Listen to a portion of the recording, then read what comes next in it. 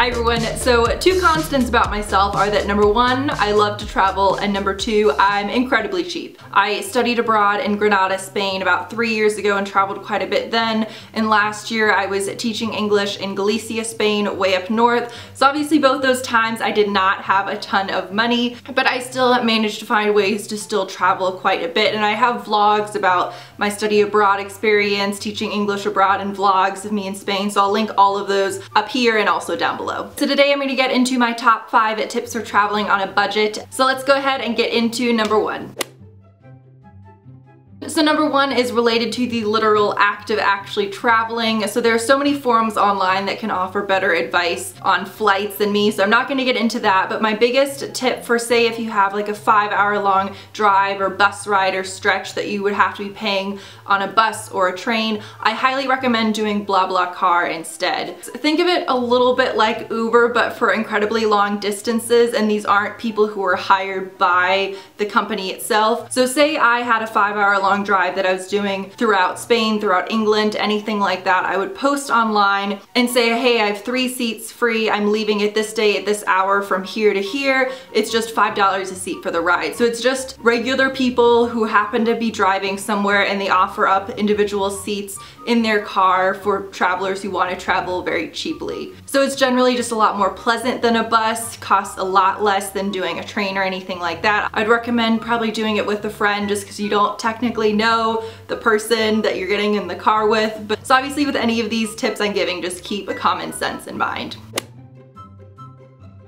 So number 2 would be all the various different kinds of cheap lodging. So you have a couch surfing, which I've done a ton, and I can do a sort of couch surfing 101 guide if you want to. This is literally where for free people offer up their couches so you can sleep on them, although sometimes they have a spare room, but that's more rare. So I'll go through all the different options, but couch surfing is good if you want to meet people and if you want a place to stay for free. Although I should point out you might be sending out 30 messages just trying to find a single couch you can sleep on where someone will actually respond to you. Hostels are great for also meeting people and it being cheap. And then Airbnb is really great if you want a little bit more independence. You want to be able to have your own room, but it also often is pretty cheap. I will link when I went to Scotland to Edinburgh because I stayed at a fantastic Airbnb. I think it was 19 or 20 pounds a night. Well, I personally, out of all these options, prefer Airbnbs. I'm willing to pay 15 euros or pounds or whatever to be able to sleep in someone's spare room and have that key, because I don't know if I pointed out, Airbnbs, you're staying at someone's houses, although sometimes you can rent out the entire house.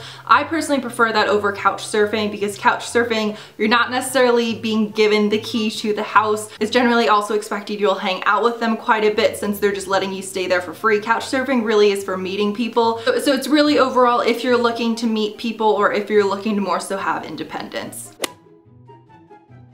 My number 3 tip is to definitely check out staying in smaller cities versus just the bigger tourist attractions. So for example, in Spain, Madrid is quite a massive city. It's the capital. A lot of people travel there.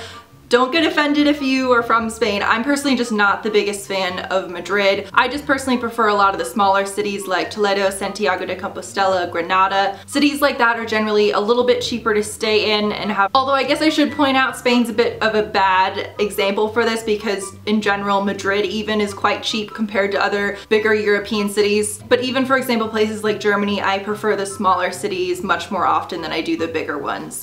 So I would recommend just Googling hidden gem, lesser traveled cities in the area you want to go to. Stay at one of those areas, and if there is a bigger city nearby, you can always do a day trip there.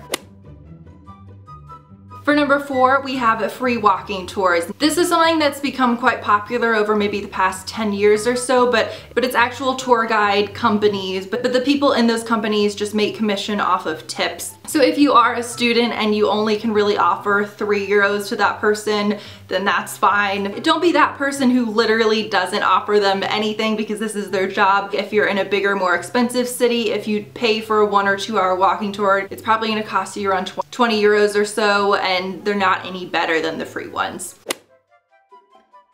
And finally, for my number 5 tip is to plan a fair amount ahead of time. Well, I know this might seem obvious, and I know you're probably already the type to do that if you're watching this video, but I've noticed a mentality with people my age in their 20s, 30s who go travel, and when I do this in a group, often I'll find that no one has remotely anything planned out beforehand. And they just say, oh, I don't really care what we do, we can just walk around and meet people, talk. And I think that's good to do sometimes, but when that happens, I always leave whatever city or place I've been thinking, I missed out on seeing this, etc. I'm not the type who wants to wake up at 8 a.m. on vacation and do 50 things during the day, but just try and Google and plan at least 2 to 3 things during the day that you know you really want to see. Google if there are passes where, say, you can see 3 museums for the price of 1. Buy that ahead of time so you can skip the lines and have that out of the way. Google just top 10 free things to do in X city, or Google if there are student discounts. And I guess this more so has to do with just the people who view vacation differently. But if I were just gonna do nothing, I would stay at home. I would just stay at home and watch Netflix. So if you guys enjoyed these top tips for traveling on a budget, if you have any tips, please feel free to share them down below for everybody else so they can see them as well. And I'll see you guys soon. Bye.